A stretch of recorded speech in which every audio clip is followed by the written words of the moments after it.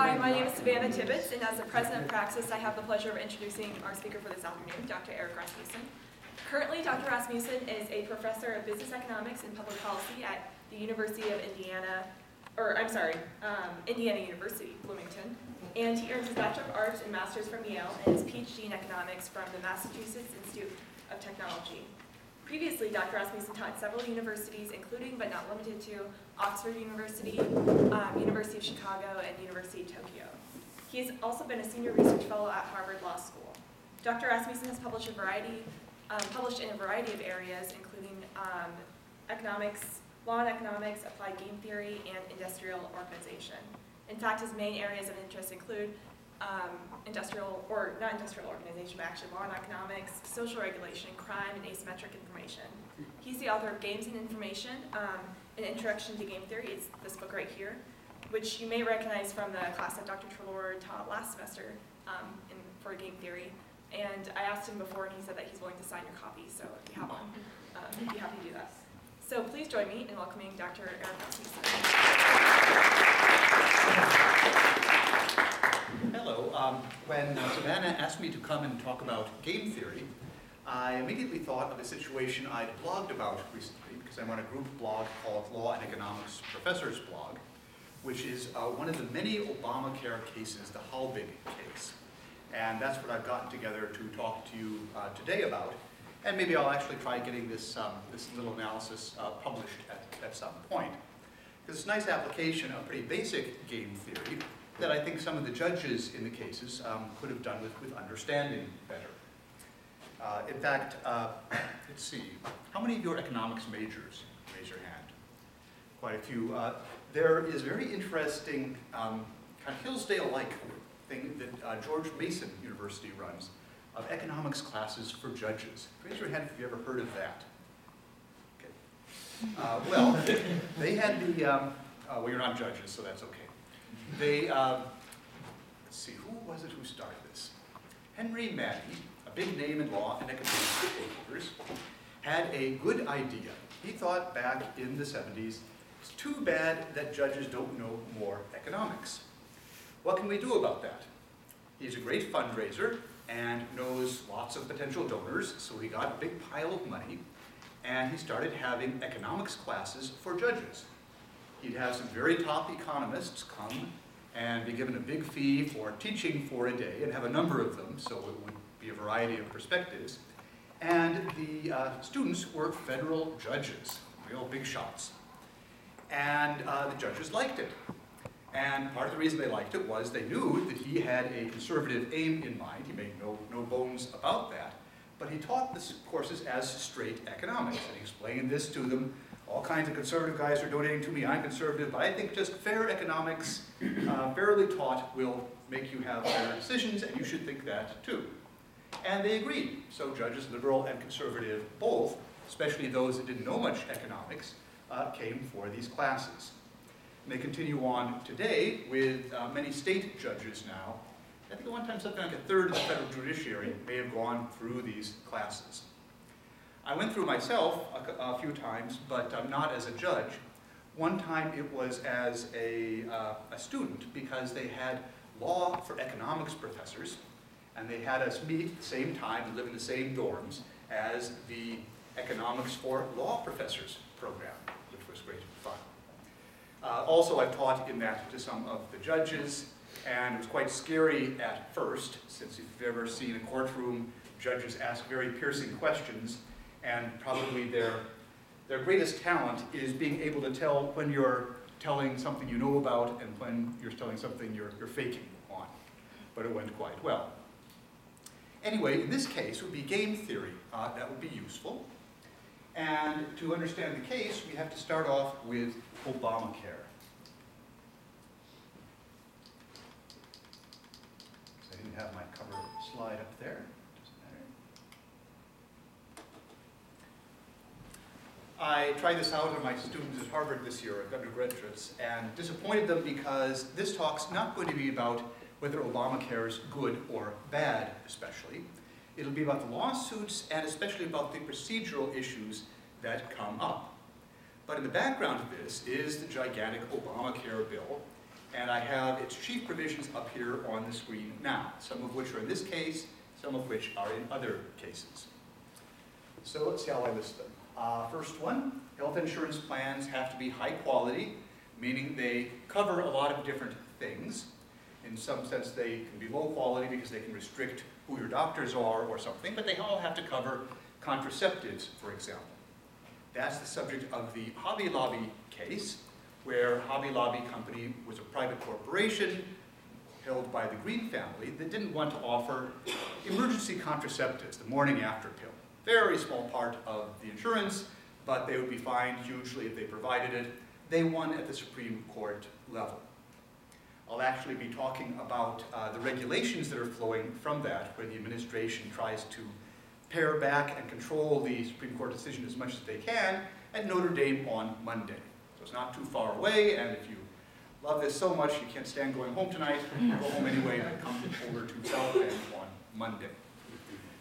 Okay, second one, there's going to be a 40% tax on really high quality plans. The idea is we're spending too much on health care, and one thing economics does teach, if you're getting too much of something, tax it, and you'll get less of it. That's the bad thing about the income tax, we get less labor, but if we think for some reason there's too much health insurance that rich people are spending on, then tax them a lot and they won't spend so much on nice single-person hospital rooms and things. Third, insurance companies can't refuse applicants just because they're already sick and they lose money. That will come into my talk a little bit today. Four, everybody must buy insurance, either via their employers or as individuals. And that was the subject of the biggest lawsuit that could have killed the whole Obamacare thing, what I like to call the broccoli case, where it went before the Supreme Court as to whether the government could require people to buy some product, and it had to be health insurance especially. Broccoli was one of the things suggested, or whether that was an infringement on our natural liberties, and so beyond the power of the federal government via things like the Commerce Clause and the taxing power. Actually, the jurisprudence is that I think most scholars or most people probably would say that a state government with its general police power could require you to eat broccoli. Some people would say the US Constitution prohibits it, but in general, states can do lots of things. But the federal government, and you all take a Constitution course, I guess? Is that freshman year? Yeah, so you all think, oh good. Then you know that the federal government only has jurisdiction over certain kinds of things. And that case is fascinating in itself. All of the constitutional law professors said, this is totally crazy, of course this is interstate commerce. And then the court said by 6-3, no, it's not interstate commerce. But nonetheless, by a 5-4 vote, they said, the penalty for not buying health insurance is a tax, and there is a taxing power. Okay, finally we get to the subject of Halbig, I think. Yes, if you're poor enough, the government will pay for most of your insurance policy. I'll come back to specifically what's going on here. It does seem an odd thing to have an objection to. Then 6, anyone who employs over 50 people must buy them insurance. That's the employer mandate. And finally, Medicaid, which is government insurance for the very poor, would be expanded.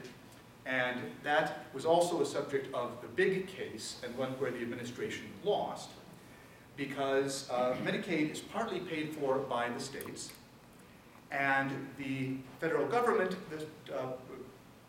in this Obamacare bill, was said to be unfairly coercing the state governments, because it threatened to take away all of Medicaid if they didn't expand it in this way. So the court said you can't put federal muscle on the states to force them to spend money that way. Okay, so those are the various cases, but we'll focus in on one clause in the bill. It's a huge, long bill. You can see with all the things I was describing, there's a whole lot going on, and it all has to be administered too. One of the things that has to be defined is coverage month. If you are covered for a coverage month, then you don't have to pay the fine for not having the insurance, and you're entitled to the subsidy if you're poor enough that the government thinks that you need help paying for the mandated insurance. So let's look at that coverage month for an applicable taxpayer who's buying insurance. From the first day of the month, the taxpayer is covered by a qualified health plan described in subsection B2A. So that means one with the contraception and all that stuff, a good government mandated health plan. That was enrolled in, so not just any health plan, it has to be enrolled in through an exchange.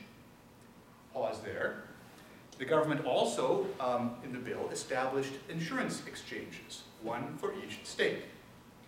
And those exchanges could be set up and maintained by the state, where the exchange would organize the various private insurance companies that would administer the individual policies. And also importantly, having the exchange would let the government keep track and pay out the subsidy to the people. So it had to be, if you're in through an exchange, then you've got a coverage month. If you're not, then you're not. And then the controversial words for Halbig, established by the state, under section 1311. Okay, well, if the state didn't want to set up an exchange, then everybody agreed, left and right, all lawyers, that the federal government can't force a state to set up an exchange. Somewhere else in the bill it actually says states must set up exchanges, but nobody thought that could ever be enforced. So if a state didn't want to for some reason, then the federal government was authorized by the bill to set up an exchange for that state and to administer and organize the private insurance companies. Well, if you look at this in sort of the plain language, it looks like if you're going to be in a coverage month, and you've got to be in one in order to get the subsidy, then you have to have been in some time buying your insurance, not just the kind of insurance plan that's mandated, but through an exchange, and not through just any exchange, but one established by the state. But what does established by the state mean? May seem a funny question to ask, since it seems like one that was being set up by the state. But if that's so, then we've got an unexpected consequence of the bill. Because in the majority of states, there's no state exchange, because the state governments have, contrary to expectations, refused to set up exchanges. There are federal exchanges, but you can't get the subsidy through them, it seems, if you follow the plain meaning of this language. So, what about the poor people who have to buy insurance or be punished by the federal government? Well, that triggers something else. This is a quote from the Halbig decision that was in an appellate court earlier this year. The individual mandate requires individuals to maintain minimum essential coverage, so they have to have those coverage months, and enforces that with a penalty. The penalty does not apply, though, to people for whom the annual cost of the cheapest available coverage, less any tax credits, would be more than 8% of their income. Okay, well, if you're in a state with no state exchange, you can't get the subsidies, and the insurance plans are going to be too expensive. There'll be nothing available for you that cheap, so the mandate doesn't apply. So we've got some millions of people who wouldn't have to be enrolled in Obamacare. They wouldn't get subsidies, but they wouldn't have to enroll either. Moreover, the employer mandate wouldn't be triggered. The ACA penalizes any large employer who fails to offer its full-time employees suitable coverage if, here's the big if, one of those employees enrolls in a qualified health plan with respect to which a tax credit is allowed. That's the subsidy. So if you're in a state with no tax credits, then none of your employees could get one of those plans, so the employer mandate doesn't apply either. So it looks like Obamacare has been made optional state by state as far as a lot of its provisions. Not all of its provisions. So number one there, high quality insurance, that doesn't depend on the tax credits. So all insurance plans have to offer contraception. And the tax on very high quality plans will still apply. And the insurance company still can't refuse applicants, but 4, 5, and 6 become largely optional. Okay, well, nobody realized this at first. There are a lot of things about Obamacare in the bill that nobody quite realized, partly because it was rushed through. The problem was that a version had passed the House of Representatives, a version had passed the Senate, and then there was a special election because Senator Kennedy died, and he was replaced by a Republican in Massachusetts, of all things. In the city of Cambridge, where I used to live, the Republican candidate would come in third, usually, after the Green candidate. But anyway, Senator Brown won, and that meant the Democrats only had a 59-41 majority in the Senate. They had to worry about filibusters, and it would be very hard now to have a reconciled bill that both the Senate and the House would pass, because they have to pass the exact same bill at some point. So what's the way out of that? Well, they didn't think they'd have to do it, but if the House of Representatives simply votes for the exact Senate bill without changes, then that's okay. So they did that. The House of Representatives had its own bill with different wording and different provisions on this and that, but the Democrats there had a majority, and they said, oh, okay, it's the Senate bill, or let the Republicans have all kinds of influence on it to prevent a filibuster, so we'll just pass your bill. This meant, though, that the bill that was passed was one nobody expected to be passed, because when the previous December the Senate had voted on this, they thought, well, sure, we've got this bill, nobody's actually read it all the way through, and we're working on it last night trying to get the wording right, but it doesn't matter because we'll have to fix it up in order to reconcile it with the House of Representatives anyway. So we'll fix up any problems then. Well, so in fact, looking at this case, there are all kinds of little weird things in the wording of that bill they should have done better. Okay, well, this came before the court because somebody said that they shouldn't have to buy insurance in their state because they can't get tax credit for it because the tax credit is against the law, against the statute. The government passed regulations basically ignoring the state exchange, federal exchange issue, but the appeals court in the District of Columbia ruled that the federal government had overreached when it passed a regulation to say that the language established by an exchange was basically to be ignored. And that was by a 2-to-1 majority. A different appellate court ruled the other way, the opposite way, and by a vote of 3-0 said, what I'll shortly show you, that you could ignore that language. And there was one dissenter in the Halbig case, and he's the one who will need to learn some game theory. But what the Halbig court decided was that the words established by a state were not ambiguous, even if you look at the broader context. And if you did this, then it wouldn't make the bill so absurd that no rational Congress could possibly have wanted to pass a bill like that. Because the argument against this, as given by the dissent, was that that's what had happened. If we look at the majority opinion, it illustrates a difference in two kinds of judges. Or we might say everybody in the world just falls into one of two types. First type are the rule followers.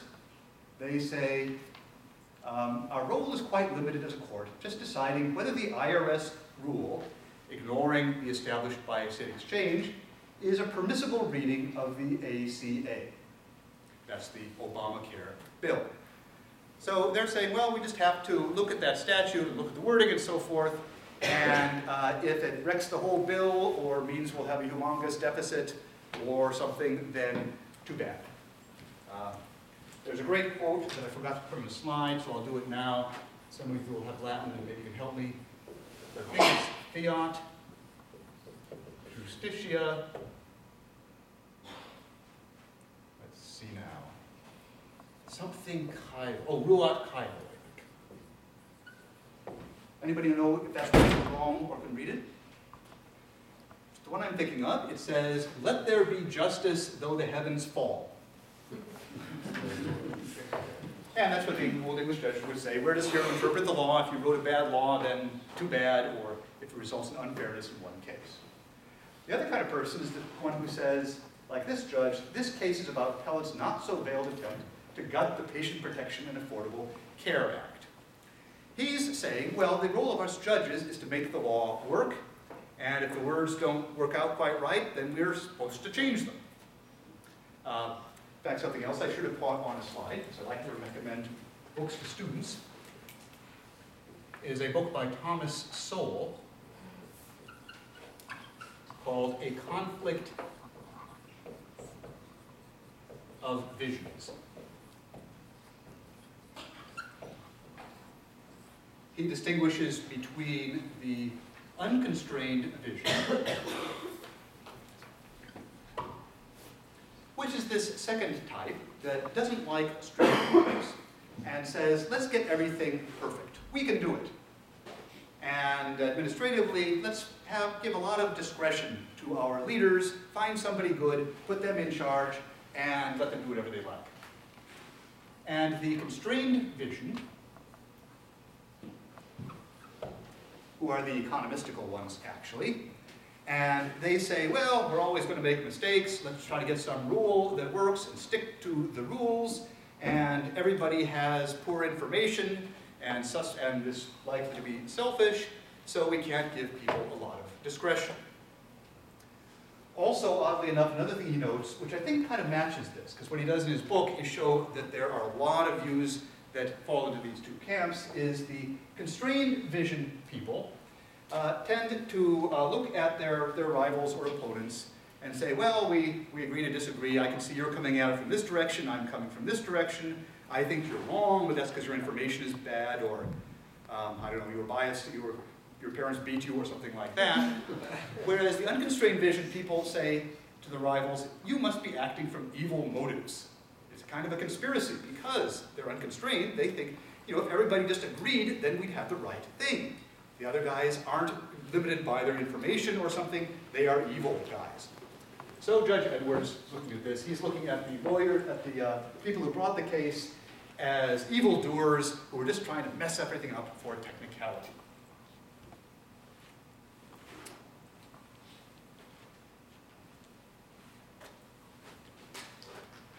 Okay, let's see if I can find something he says. Wrong way. Okay, so what he said, first of all, was that when Health and Human Services creates an exchange, it does so on behalf of the state, essentially standing in its stead. Put differently, under the ACA, an exchange is a given. The only question is whether the state opts to create the exchange or if HHS do it on its behalf. So that means established by the state is a term of art that includes any exchange within a state, even if it's set up by the federal government. Let's see if I've got something from the next one. Let's see. It goes on to say, basically, the purported plain meaning. Now, here he's kind of showing he's not being a good judge. You're not supposed to say that the other side's in bad faith. What he should say here, of course, is the plain meaning, which is wrong. But instead, he says the purported plain meaning, which to him isn't plain at all, would subvert the careful policy scheme crafted by Congress, which understood when it created the ACA that subsidies were critically necessary. The 36B, that rule, interpreted as appellants urge, would function as a poison pill to the insurance markets. This surely is not what Congress intended. So he's trying to say that, well, don't look at the words, look at what Congress intended instead. And let's see, no legitimate method of statutory interpretation ascribes to Congress the aim of tearing down the very thing it attempted to construct. Appellants have invented a narrative to explain why Congress would want health insurance markets to fail in states that did not elect to create their own exchanges. I'm going to do that with game theory in a little bit myself. This is on your handout. Simple truth is this is a fiction. A post hoc narrative concocted to provide a colorable explanation for the otherwise risible, laughable notion that Congress would have wanted insurance markets to collapse in states that elected not to create their own exchanges. And in the other case, the one in, I forget which state, the majority two judges said, well, we think this is a close case, but we come out for thinking that we have to revise the plain meaning. The minority judge, Davis, was more like Edwards and said that the majority correctly holds Congress did not intend a reading that has no legislative history to support it. So he's saying, well, those are plain words, but if you look back at what Congress was doing, we don't hear anybody talking about that in Congress. And it runs contrary to the Act's text, structure, and goals. He doesn't really mean text, or he can't truthfully mean it there, but structure and goals, maybe. Appellant's literal reading renders the entire congressional scheme nonsensical.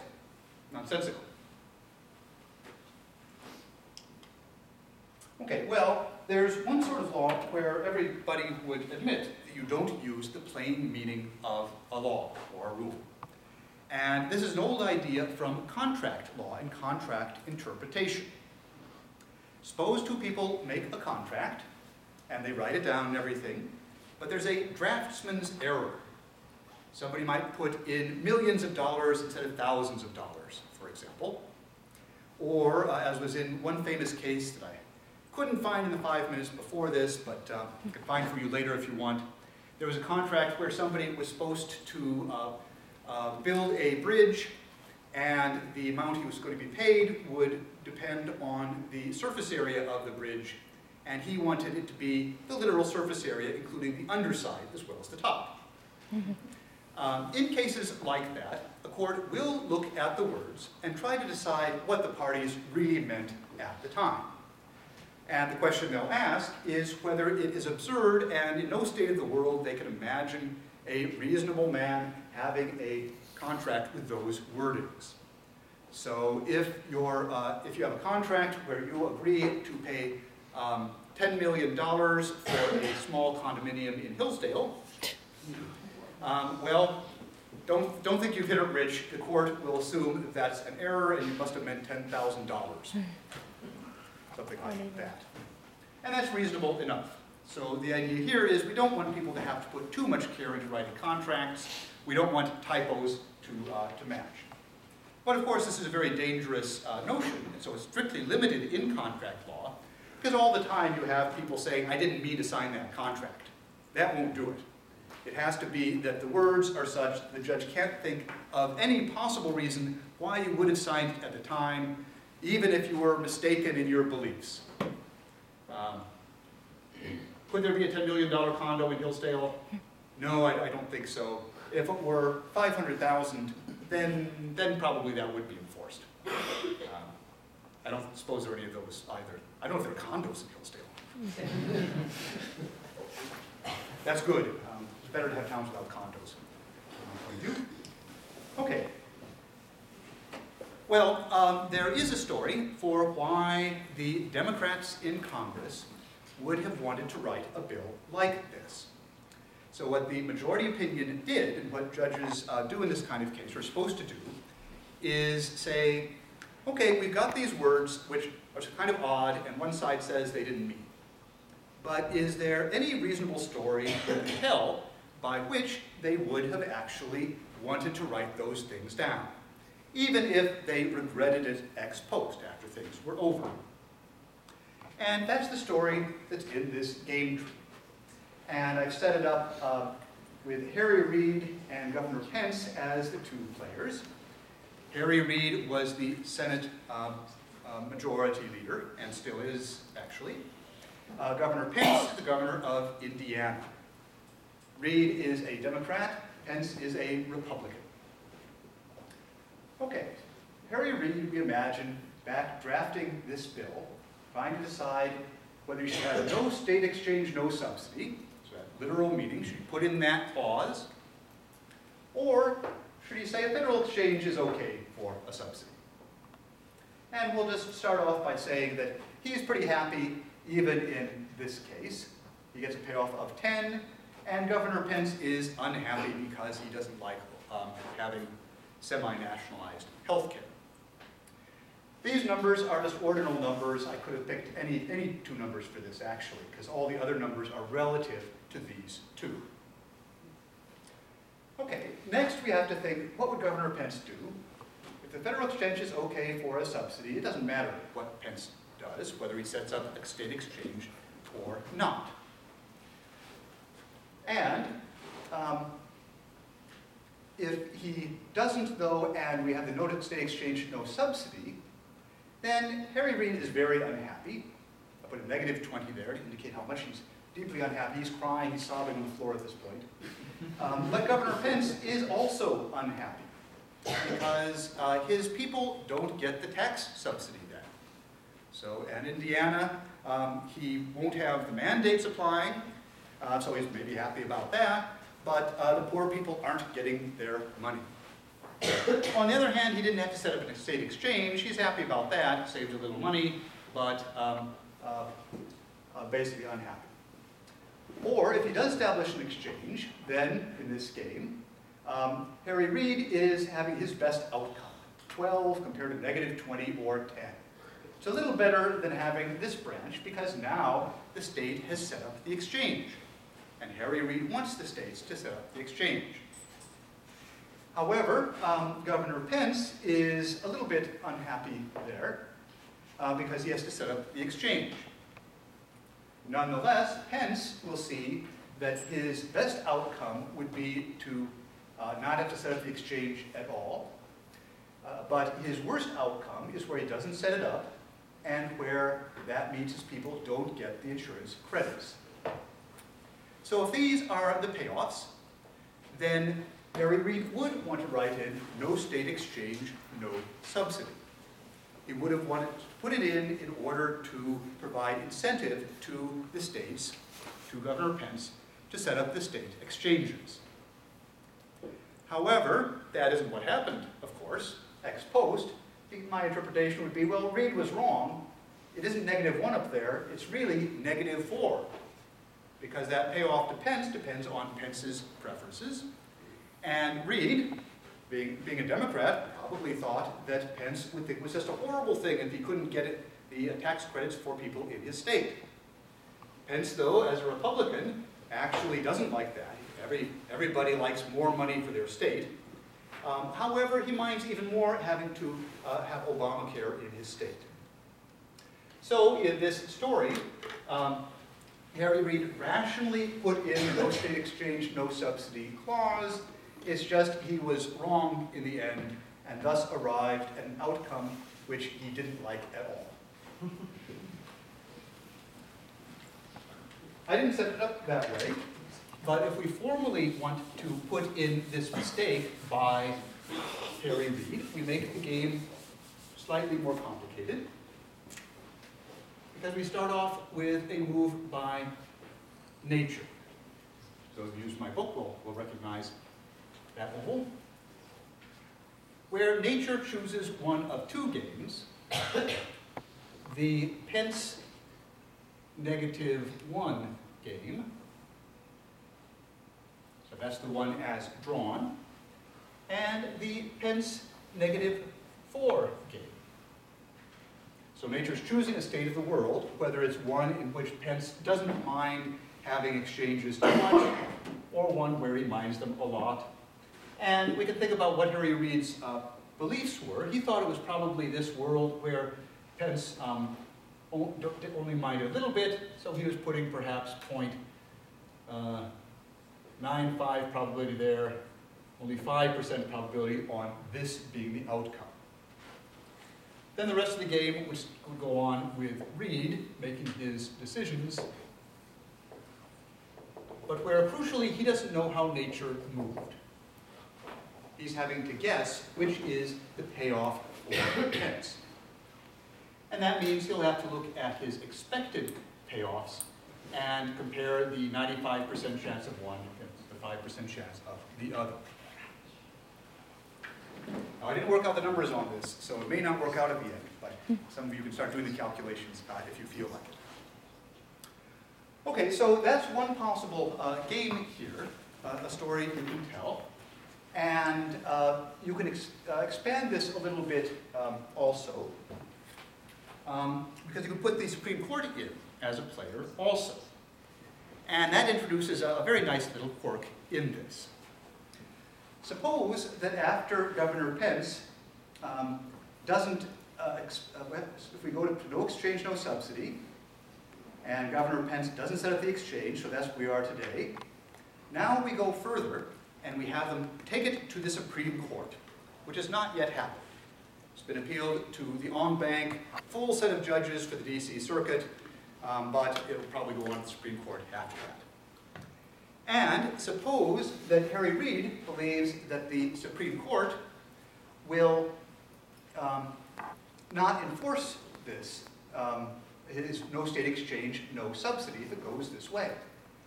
If he was thinking that back in 2010, then he has another reason to put in this language, because then he could regard it as a win if I lose, win if I don't. Because as long as Pence believes that it's a coercive punishment, Pence will set up the exchange, and in the end, if he doesn't, then the Supreme Court will rule for Harry Reid anyway, and he'll be back down here to federal exchange is okay for subsidy. So that's another possibility, and I don't know how the Supreme Court will end up ruling on this.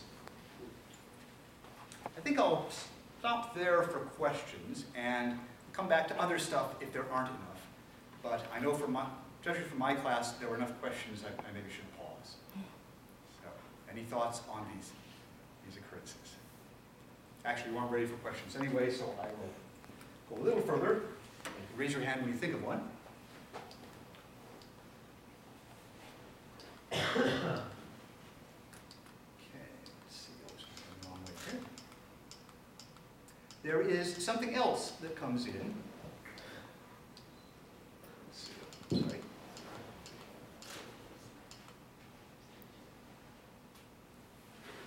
Though, which also has to do with the payoffs, which I haven't seen enough attention to.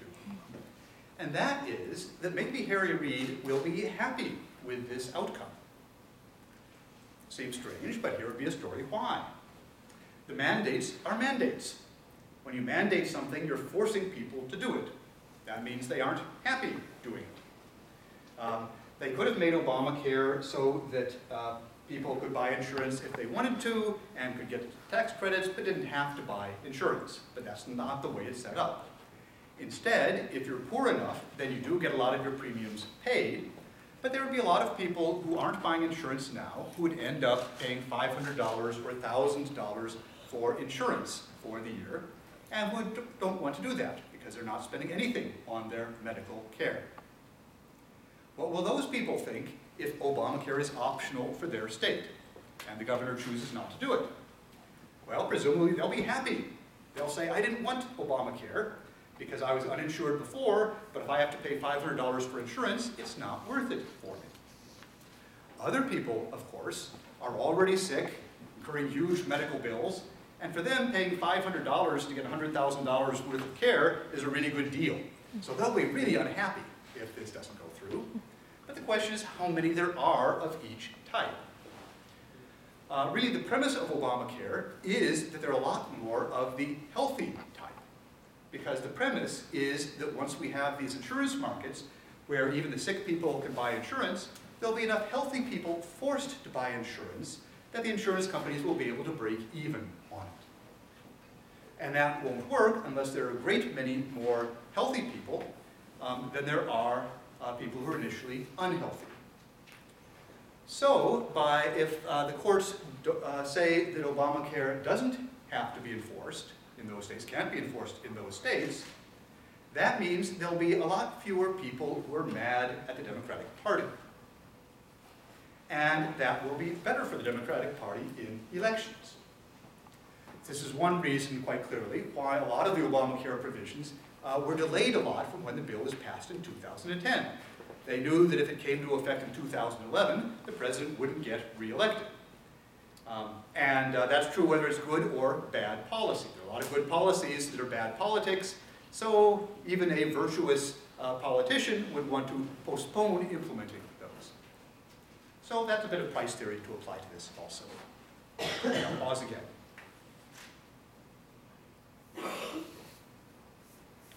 Good. If there are no questions, questions, I can keep on going indefinitely. That's the advantage of my rambling style.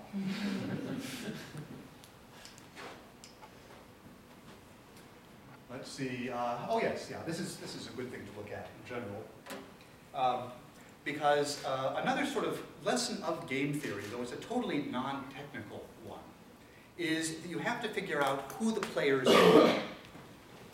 And that's different from just saying there's a government policy. What will the government policy be?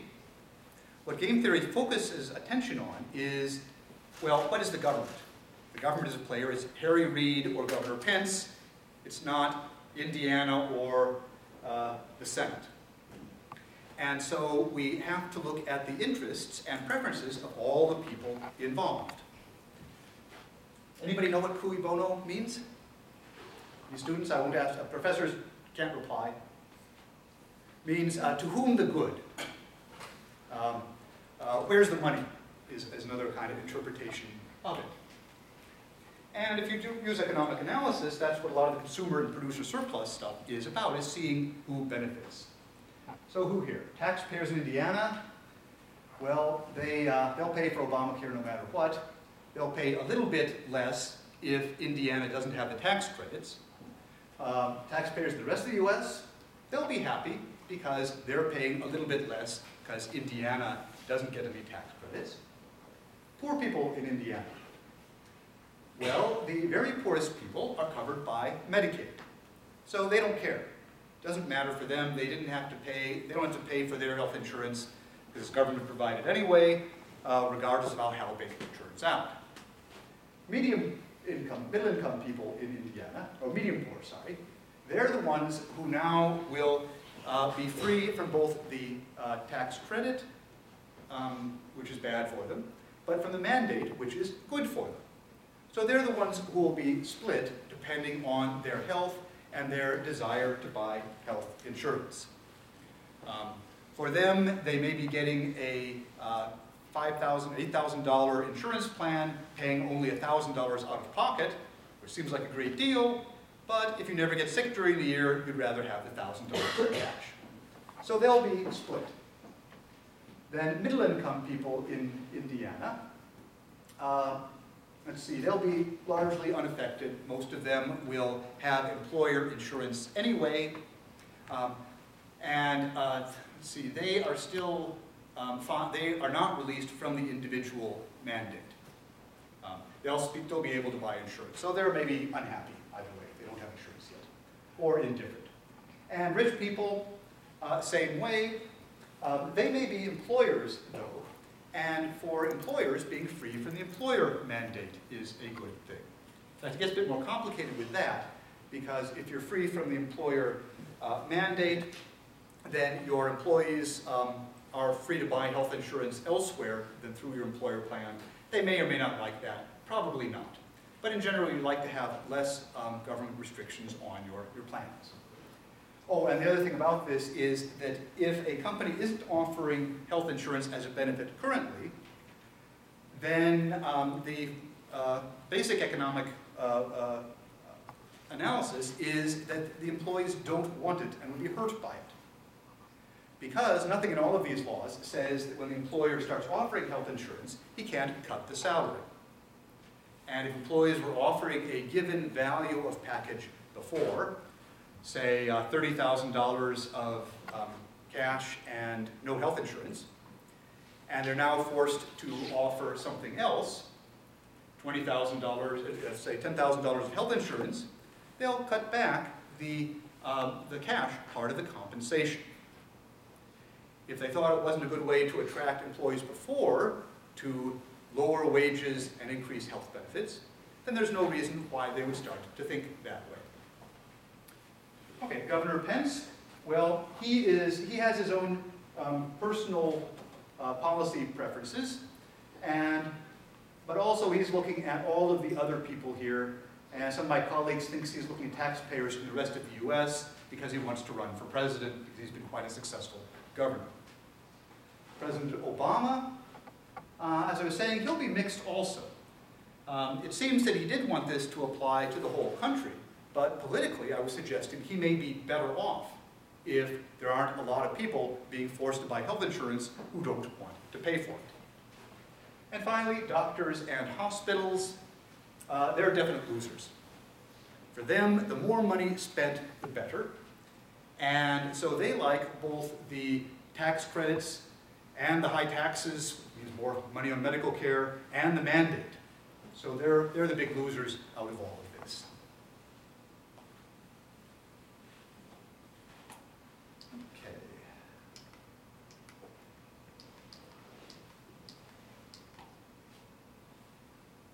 I have time for one more subject, or for any questions. I'm trying to decide which one.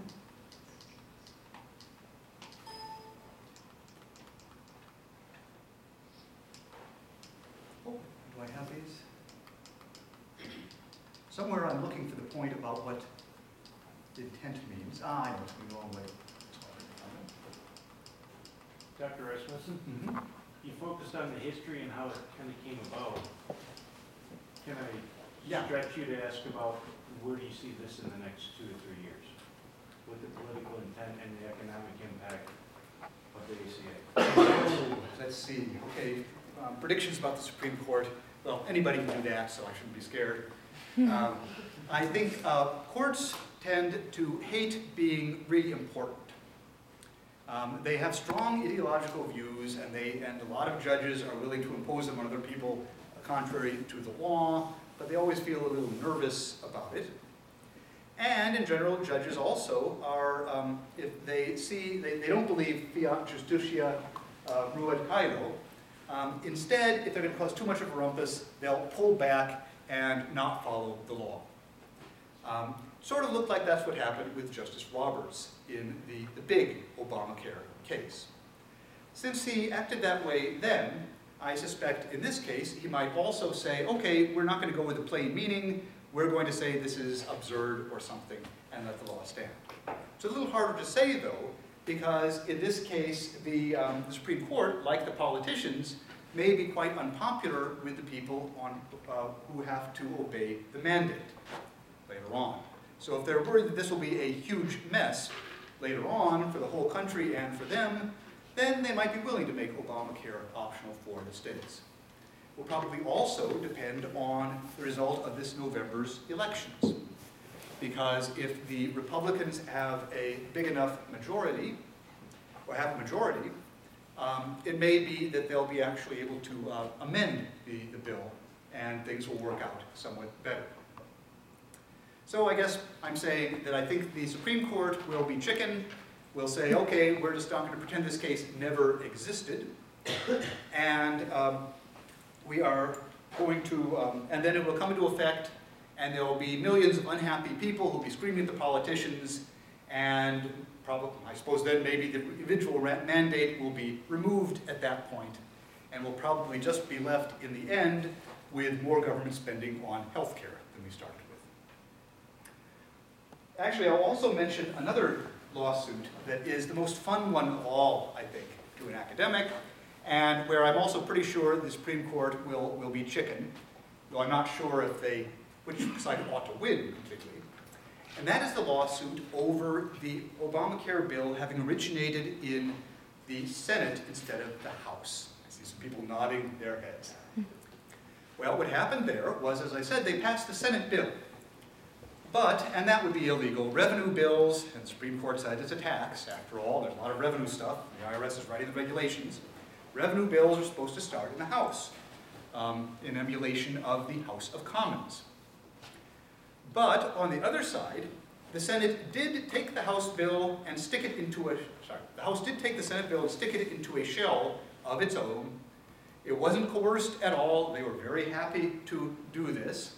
So you could argue that the intent of this is just that the bill has to can come from anywhere, but you have to formally have the first vote in the House. And let's see. Well, you have to have the House vote for it, and then the Senate agree or disagree. That may have happened. I don't remember, the details are a little hazy in my mind. And if that's so, then Obamacare is valid. The fun thing about it, though, is that it's a little technical point. So if we go back to the two kinds of people, those who are sticklers for the rules will say a rule is a rule nonetheless. Everybody knew about this problem from the first month it was passed, and they should have done something then if you were worried about disruption. That doesn't mean we should forget the law, Constitution now, and just because you've put yourself into a big bind by starting to implement a law that you knew from the start shouldn't ever have been enforced.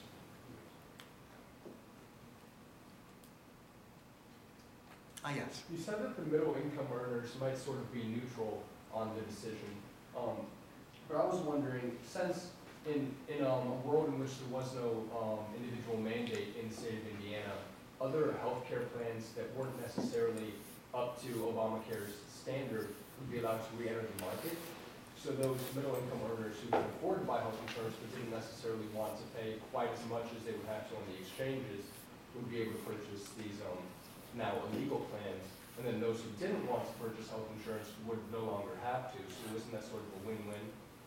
It would be, except you couldn't have the old plans. So that part, that sort of point one of my list of things in Obamacare was the high-quality contraception mental health coverage plans.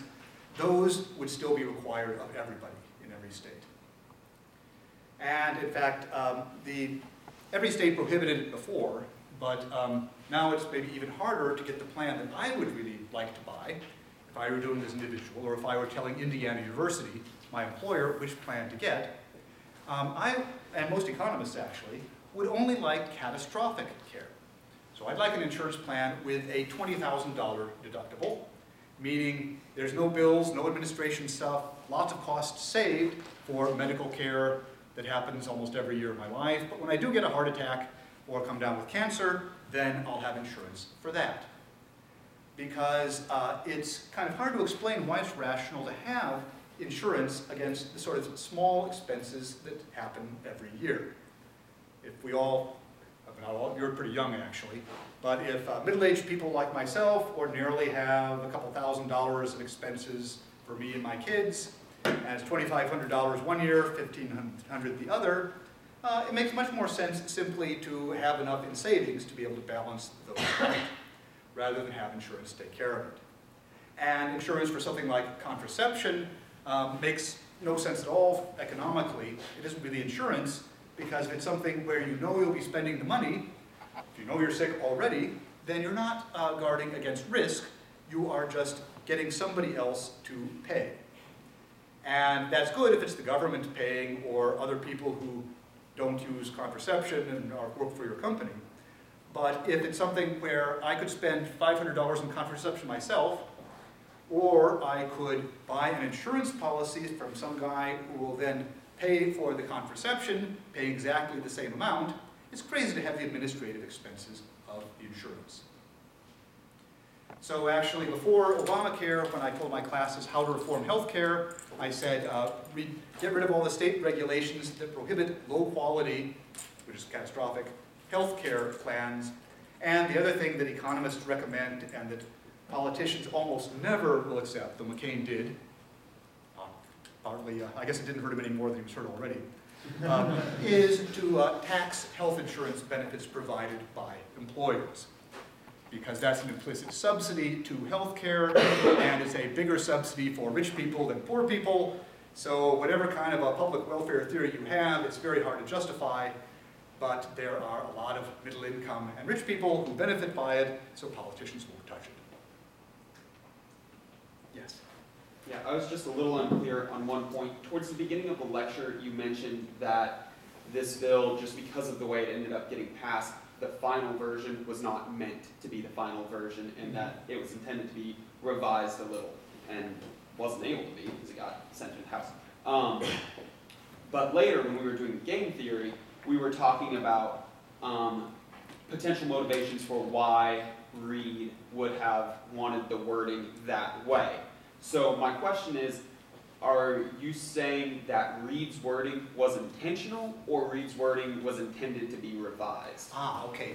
The legal principle there was that there is a reason why a rational person might have written it that way. In fact, we don't have any evidence anybody thought of it either way at the time. And one of the people say sometimes, why put such an important thing in a little clause? But even the idea of requiring the tax credits only to be available if you buy through an exchange, that's the only place where that's mentioned. So it looks as if people were thinking about the other more glamorous parts of the bill, and there just wasn't a lot of public discussion. In fact, somebody else on my blog was a lawyer working for writing regulations for Obamacare at the time, and he says nobody was thinking about that. But then again, nobody was thinking about it either way, he said. It was a big bill. There is actually some evidence on legislative intent now, and I and the majority in Halbig think it doesn't matter, because if the plain meaning is clear, and if there is a story that could have happened, then you shouldn't have to go searching for documents and tape recordings and things to find out what people were actually saying.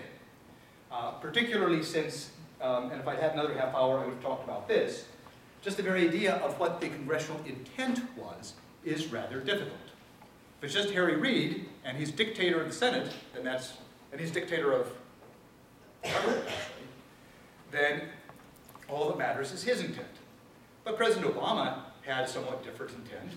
The House had a different intent. We know that because they wrote a different bill. And in fact, of course, every member of the Democratic Party or Republican, there were some who voted for this, had something different in mind.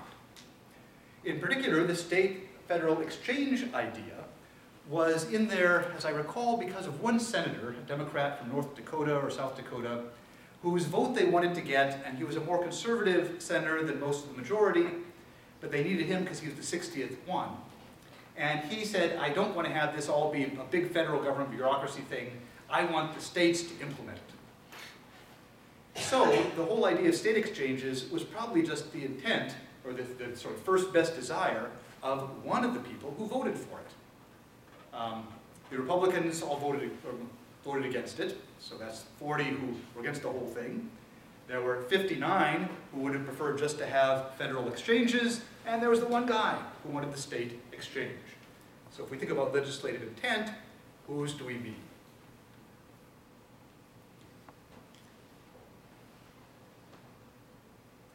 Yes?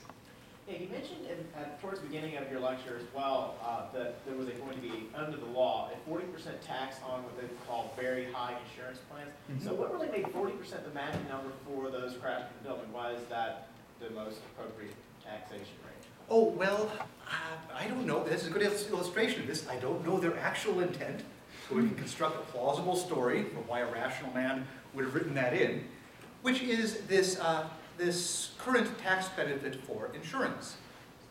Because currently, these rich people are getting insurance, and their company's paying the $20,000 a year for the policy or whatever. And they were talking about high-quality insurance policies, so these are the rich people. And they're paying close to a 40% tax rate. But they're not paying tax on that $20,000 of their compensation. When this goes into effect, they still won't pay income tax on it, but they will have a special health care tax, which will amount to about the same thing. That's one of the cost-cutting measures of the bill. Oh, and I should have, of course, there is a new word that has come out of the Halbig case, and I'm trying to remember who my MIT economist colleague is. Who is the most important economist in writing the healthcare bill? Gruber? Gruber, yes. John Gruber.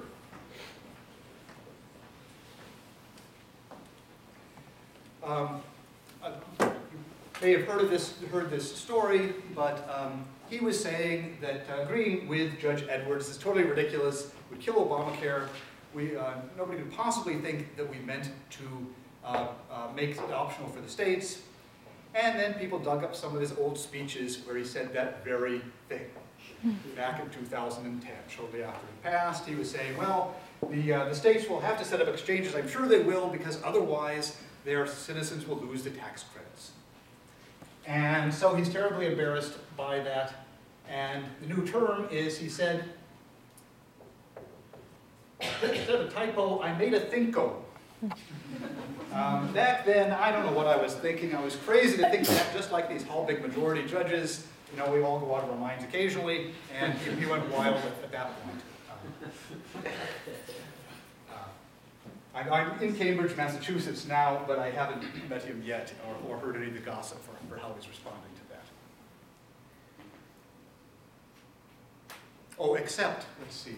No, there was, well, this is not gossip, but apparently in the, some of the lower court Obamacare decisions, they, of course, cite all kinds of experts on the likely numbers of people who will do this and that and so forth.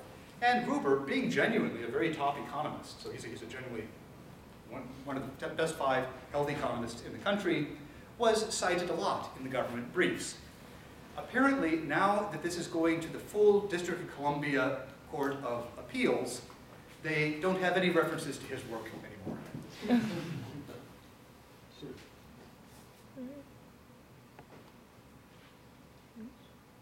we're actually out of time for questions. Okay, I but wasn't thank sure, you. but I think there were Praxis now.